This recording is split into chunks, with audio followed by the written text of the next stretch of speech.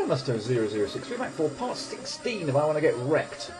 Last time in part 15, we finally took out the Sunspike avoidance fight boss. It was okay, actually. I think overall it's definitely the one that took the longest in this Let's Play so far, without any question. Split over 2 parts as well, no less. So yeah, definitely the most difficult one thus far. But you know what? It was definitely enjoyable at places. Certainly that final attack, the disco ball one, that was super awesome. But yeah, a lot of fun in places. A little frustrating sometimes, but mostly fun. And despite how long it took, I actually enjoyed that fight. What I would have liked, I must admit, was coming off of the back of that. What has been the most difficult one, or the one that took the longest, was something that I could really enjoy coming up next. And unfortunately, we look like we've got the 4-face boss from Crimson. At least I have played it before, so. My nerfed version of the Crimson one, the Camellia 2, I'm hoping this is nerfed even further than that, otherwise it's going to be ridiculously tedious. But yeah, this wasn't the one I was hoping for coming off the back of the Sunspike avoidance. But oh well, let's just get into it. So okay, I spent way too long at the bottom there. Right, let's just get a whole bunch of cheap shots in right at the beginning. And yeah, the spikes come up from the floor. I mean, obviously you need to get up on the platforms up above and just shoot these 4 faces. And just, yeah, pray and hope that we get some patterns that work out quite nicely. And that we don't miss the platform. Lovely. So, I'm actually going to... Let's just have a look at the bottom there. I'm looking at the health bars there, and they look like they are going down quite quickly. Or at least from the point of view that they don't seem to have anywhere near as much health as they did on the Camellia 2 version. So I'm also kind of hoping that... well, yeah, that's it. Yeah, and the Camellia 2 version, I think, was slightly nerfed from... even Crimson. So that's a good start. That is a very, very good start. Let's put it that way.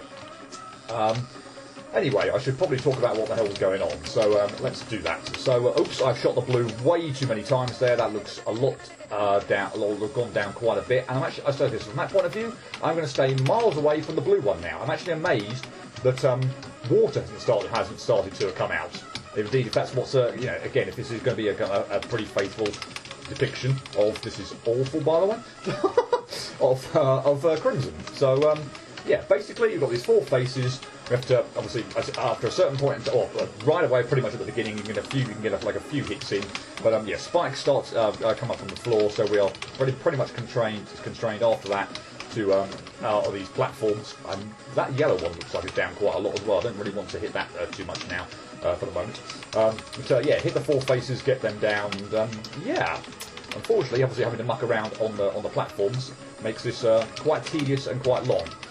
The red one is a perennial nuisance. It kind of just keeps shooting away. So you can see if I sort of don't do anything now for a little bit, I don't really want to do that too much. Actually, there's a yellow one on screen. That's a bit annoying. I was hoping that the yellow one wasn't going to be down so much that it was going to leave stuff lingering on screen. But oh well.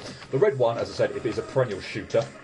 So after a certain amount of time, I believe it will start shooting out other ones that start bouncing. But yeah, basically, after a certain point in time, the red one kind of hones in on me, or shoots a cherry that is honing in on me. The green one, which is the one I'm going to shoot now, starts off by shooting out maybe just one bit of fruit, I think, probably from one of the sides of the screen. But as you progress through, it starts to shoot out a lot more. So starting from, or coming from the floor and from the ceiling as well. So at the moment now, the green one is shooting out 4.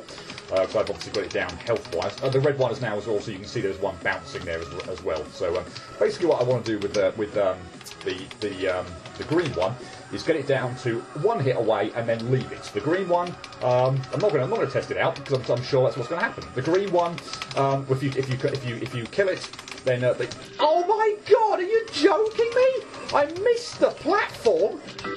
So wow, I could have even actually shot the green one there, and we could have actually just seen what the hell went on there. Because now, I mean, this is the problem with this boss. Not that it isn't it isn't iconic, and it isn't ultimately probably actually a pretty decent fight. It is just tedium personified, and when you make an absolute pig's ear of things like I just did there, and you have to restart the whole bloody thing over again, it's just the most bloody tedious thing ever. And I think I've shot the yellow one way too much there now that we're going to have yellow ones lingering on screen. In fact, we're going to have like at least what looks like maybe 2 or 3 bits of yellow fruit lingering around there, which is not good at all. It looks like just 2, but still. But anyway, yeah, when you kill the green one, the skull little helmet thing, detaches and starts chasing you all over the place. So you do not want that. You want the green one to be taken down last, or pretty much last, depending on if you can quickly kill another one, you know, just before it dies. But yeah, you do not want the green one to die soon, or one of the early ones that dies, because yeah, you're just going to be in a world of trouble. You want to save the blue one, for, sorry, the green one for, yeah, pretty much last. So yeah, my plan would be get the green one down a fair way, or to one hit to kill. Because the thing about the green one as well is when you're shooting it just normally, and you see obviously these like 4 bits of fruit now are coming out from each way direction for the green one. Once you dodge that wave or that attack, they disappear from screen. So a bit like the blue one as well, for example. I think we've got one more hit on the green one. Yeah, so now we'll leave the green one completely alone. But the good thing about it is, as I say, like with the blue one, they do go away from screen. So unlike the yellow one, when you get it down like low health, you do get some stuff that lingers on screen. You do get the red ones, as I say, that also a couple of ones that start bouncing around screen as well. So yeah, green and blue ones are good ones to sort of take out and get down kind of initially. I think I was able to sort of do one more damage to the blue one without the, what I believe will be, no I didn't, okay, I've gone too far. So that's really flipping annoying, because yeah, when you take the blue one down a fair way, you get the solid platforms go away, and we now have the water to deal with. So yeah, I've now got to sort of perennially kind of jump and double jump. Well, in that case, since we've got the water, I might as well take out the blue one, because again, the blue ones, when the fruit obviously appears on screen, we've got now, they come out from each of the corners. Might as well try and attack the red one as well. Again, they start off in one corner, but yeah, once they progress obviously through and the health bar starts going down, you start getting a lot more out. So, oh, I didn't jump. I have no idea why. I felt like I did, and for some reason I sank in the water and just nothing happened. So yeah, that's absolutely awful. And like I said again, it becomes an incredibly tedious boss, because you can make like so much progress. It takes so long to set up. And then something like that happens, where the last 2 goes, I feel like I feel like it's completely my fault. No excuse really for failing up. I didn't feel like the fruit pattern was like absolutely god awful to the point where I screwed up to where I had nowhere to go or anything like that. It was just yeah, completely my fault. One of them I missed the platform altogether, and that time I just kind of like sank through the bloody water and didn't double jump. So yeah, just sort of swim in it. So fantastic. That is the problem with this. I am so relieved to see that the health bar. They don't seem to have anywhere near as much health as even the Camellia 2 version. I'm not going to do any more with the blue one. That looks like it's down now, and I don't want to touch that one again. Yeah, obviously I messed up on the previous go as well, where I got the blue one down too much. I said as much. I didn't want to obviously have the water. That green one's a bit annoying. Didn't want to have the water on screen before I'd taken out now what will be the yellow and the red one. Because my strategy is, as I say, I feel like I was rambling, but yeah, I don't think I'm going to be spending long on this boss, at least from a Let's Play point of view, because as I say, I've just run out of things to say, and it's there's not much to, when I run out of things to say, and I feel like I've got nothing to say anymore, you kind of know that, yeah, it's kind of a bit of a tedious boss. But yeah, my strategy at least, get the green one down to 1 hit, get the blue one down to 1 hit, but hopefully before it starts shooting out. That red one is right in the bloody way. Before it starts shooting out the water to replace the platforms. And then basically, so my next strategy, I'm going to want to see whether the yellow one, whether anything lingers on screen anymore. The yellow ones sort of come out in this kind of circling pattern. And I think we are at the point now where yellow ones start coming out. And I think actually that could be rather annoying. And I can't remember which side of the screen that I hit that on. I think it was on the left-hand side of the screen. Because I want the ones from the yellow one to be travelling all in the same direction. Which at this point in time now is anti-clockwise, counterclockwise, however you want to refer to it. So yeah, if the yellow ones are going to linger on screen, I do not want some that are going round clockwise and some that are going round anti-clockwise. I want them all going in the same direction. That at least hopefully should make things easier. That does now mean, of course, that I can really only, or that I only really want to attack the yellow one when it is in the top left-hand corner, because that's the direction, obviously, where they're going to come out, or for the fruit they're going to come out in that direction. Please don't get me. Oh my god. So, okay, red one down. So So my next port of call is to take out the yellow one, and hopefully we can do it. Actually, we're not going to do it here because there's too much stuff going on the screen. And yeah, this is now where it becomes very slow and steady, and I want to take my time and yeah, not mess up. So yeah, I want to take the yellow one out in the top left corner to have the fruit going in the same direction. I also want to be very. It's also there's a kind of a hell of a thing where you kind of obviously want to try and make sure you're not. Please don't get me. Oh god, that was so risky. Where, for example, the red one I think is coming out like before the green, so I obviously make sure when I'm attacking the red one, I don't leave it too late to attack the red one, because if I do and I hit the green one and kill it, that will be absolutely awful. So yeah. Right, we are almost there. Hopefully we can do it this go, because as I say, I don't have an awful lot of things to say about this boss. It's not the most interesting one of the lot at all. I'm actually going to attack the green one there, because I'm hoping, yes, cool, that I had enough time. The invincibility frames there didn't seem to go on that long either. Let's actually just get out of the boss before I accidentally press R or something and it doesn't save. Okay, I'm happy enough with that. It took about 10 minutes or so. That's brilliant, actually, for ultimately what is the final boss of Crimson. I'm pretty happy with that. A few clumsy deaths there where I thought like I really shouldn't have died anyway, but yeah, I have obviously done it before in Camellia 2, and a harder version of that. That was definitely easier than the version in Camellia 2, which I think is easier than the version in Crimson. So, well, that was definitely easier. Thank you very much for that. But I think it was the health bars that just didn't seem to have anywhere near as much health. They also seemed the blue one didn't seem to come out with the water. It's like it took. The blue one had like not as much health left when the water comes out and the blocks go away, so that seems really generous as well. The red one seems about the same. It kind of keeps shooting away, and I think the amount of bouncing stuff at the end was fine. The other one sort of seemed fine again, about the same as well, with as much swirling stuff around. But yeah, I think it was the fact that the health bars which seemed to be considerably less than what I remember in Camellia 2, to make that much easier. So thank you very much for that. But yeah, I had a clear strategy. Get the green one down to one hit, don't kill it. Get the blue one down to the point where the water appears, then pummel away at the red one to kill that. You're obviously going to have some bouncing ones, but you'll avoid the homing one that keeps probably shooting. Take out the yellow one, and ideally I want to keep hitting it once the swirling ones stay on screen in the same top corner, so they all go in the same direction. Then once the red and yellow ones are out, pummel away on the blue one. Obviously the water's going to be there. Get the blue down to pretty much death, one hit away or so, and then either attack the blue or the green one. As you saw there, I did attack the green one before not as the very last one before I finished, but I was confident enough that the thing was far enough away in the corner that I wanted to rush it away because there was some invincibility frames going on, obviously, with these things. So I thought, okay, the blue one's down to one hit. I'll take out the green one, and by the time I finish mucking around with that, I can turn back around, face the blue one, kill that one, and the green one won't have any chance of getting anywhere near me. So, okay, I'm happy enough with that. And yeah, since that hasn't taken too long at all, we can definitely, we'll definitely have a look at what looks like the fifth and final boss in this area. You can see all the pipes there, the red, orange, yellow, green. I think those are the right colours. And we are left with just the blue one. So who have we got for the blue? Who have we got for the last door here? Oh boy, is this? I'm assuming it might well be the final boss might be reversed rather than just Luigi. So I'm assuming Ultimate Luigi. It is I Want to Be the Diverse, and it is Ultimate Luigi. Cool. Final boss might want to be the Diverse. Yay. Well, I'm cool with that because I've played it before, so I know what's coming for the most part. I think there's a sort of like a trick to this first bit, or at least...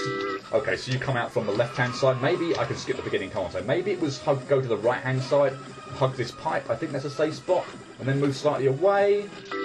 More away than that. Fine, blur. But anyway, yeah, we've got final boss finals with the verse. Fantastic. I enjoyed this fight quite a bit.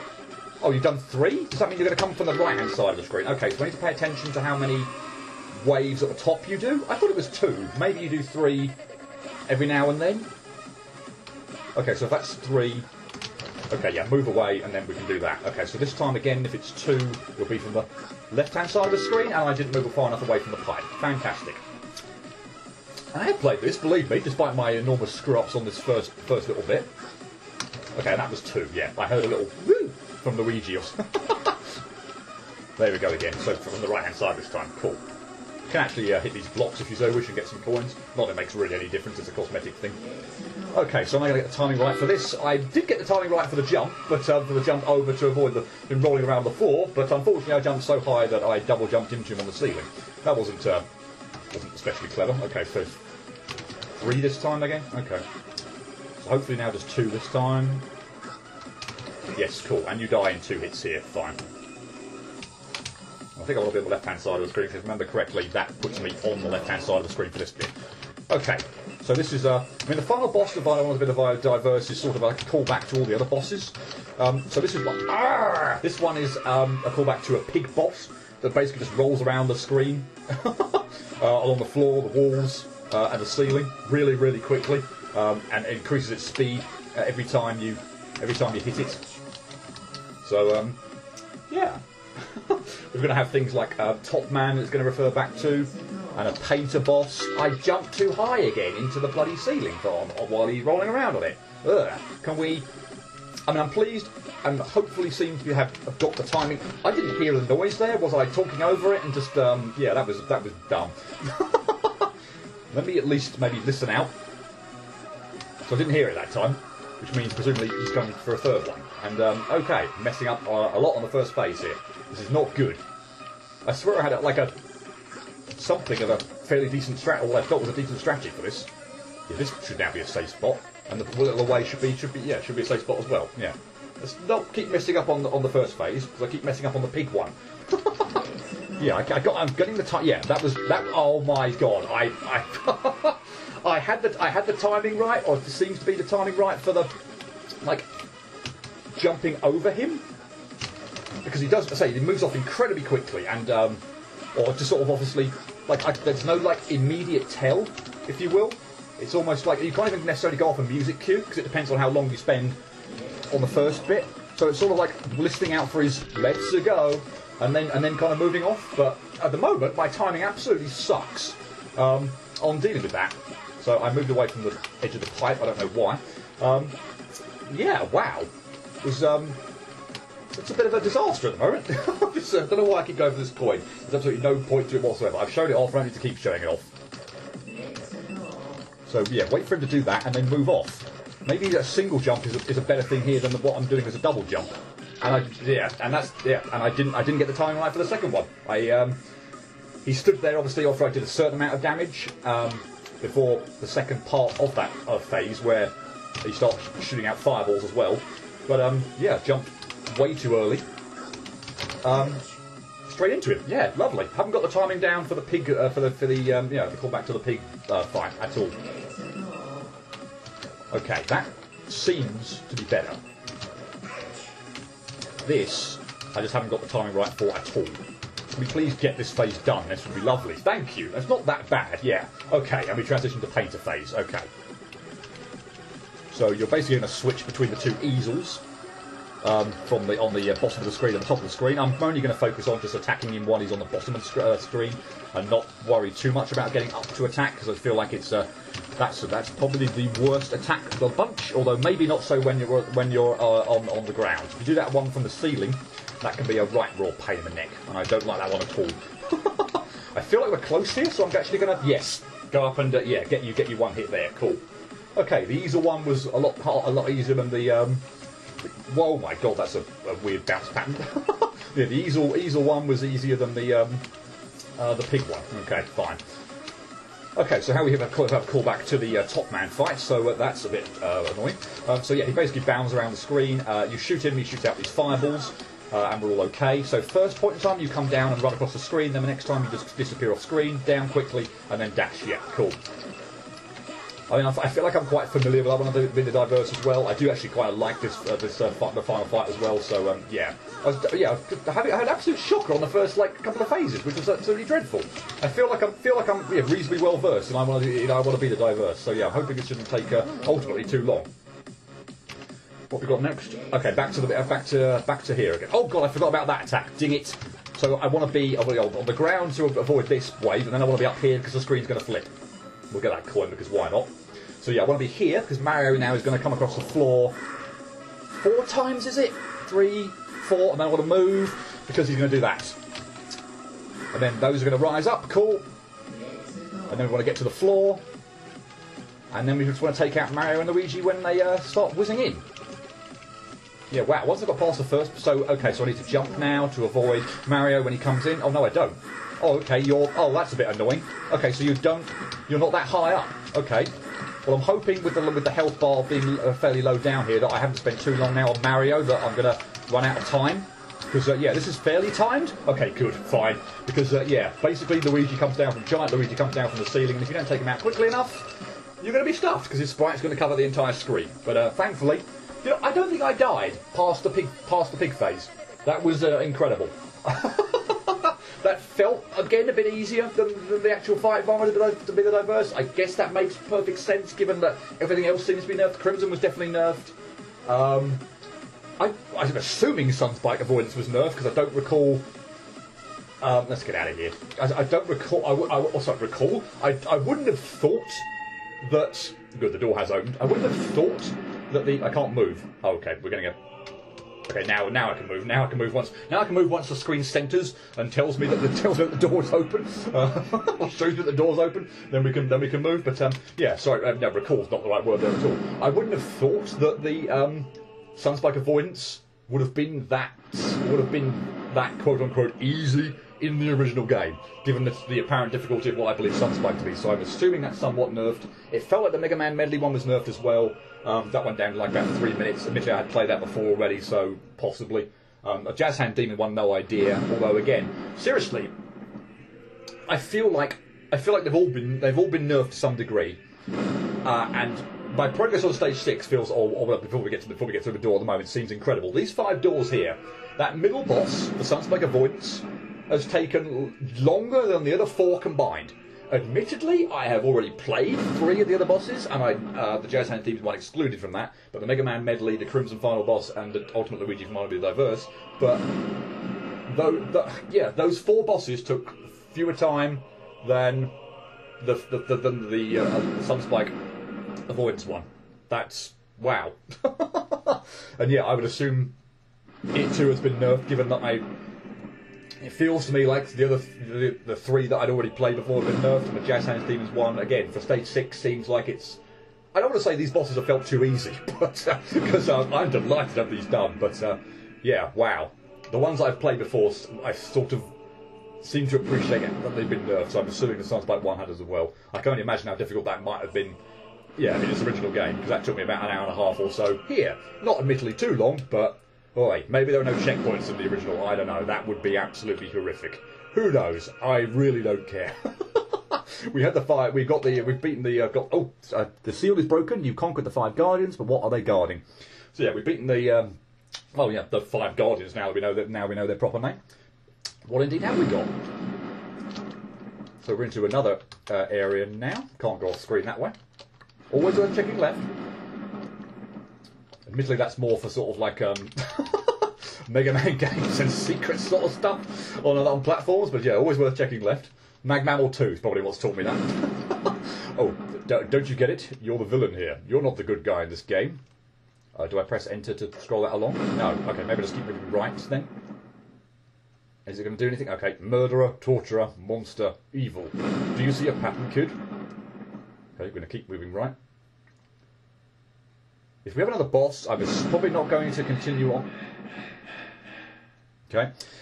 Brace yourself, hero. You have left me no choice. Okay, so we can't go to the right, so we're going back to the left now, presumably. I can't really seem to do anything else. Oh, okay, and we're into an arena. Okay, so you know what? This is going to probably be a slightly shortened one. I feel like we're getting into, I don't know, finale sort of territory. Maybe we'll see who it is. Okay, I'm slightly worried about this music sort of being in the background, because that feels like it could end up with some sort of a copyright strike. Okay, we've got TJ. Okay. You know what? Let's have, like, one go and see what's going on here, but I'm not going to do too much on this, I don't think. Do I actually have to attack you? Yeah, we'll have this one go, just so I can, as a first go, see what happens. Because at the moment, it doesn't seem like it's going to be too bad. Do I just sort of start here? I do, okay. And with no music in the background, because I'm slightly worried about a copyright strike on that song. But yeah, okay. Well, TJ. So we look like we've got one of the 2 creators of the game, although the one being Clayson, as a boss. So yeah, this feels like it's going to be kind of finale-y, which is not a word, but yeah, we're going 25 minutes or so. So yeah, I don't feel like getting into what feels like, yeah, a finale type thing. We've got TJ. I'm assuming we'll have Clayson at some point in time. Yeah, maybe they'll even double up. I don't know. That sounds like it was something that could happen. Yeah, fight them individually and then double up. I don't know. But yeah, we're 25 minutes gone and we're trying to keep these to about half an hour, 40 minutes or so. So yeah, don't definitely want to get into this now. We will save this for next time. But yeah, happy with the progress of this video. I was slightly worried that the Crimson Face one was just going to get me bogged down. I was just going to get incredibly frustrated with it and it's just going to take ages. But no, thankfully that was seemed heavily nerfed. And yeah, I enjoy Ultimate Luigi's Mario to be the diverse and yeah, not dying after the pig phase.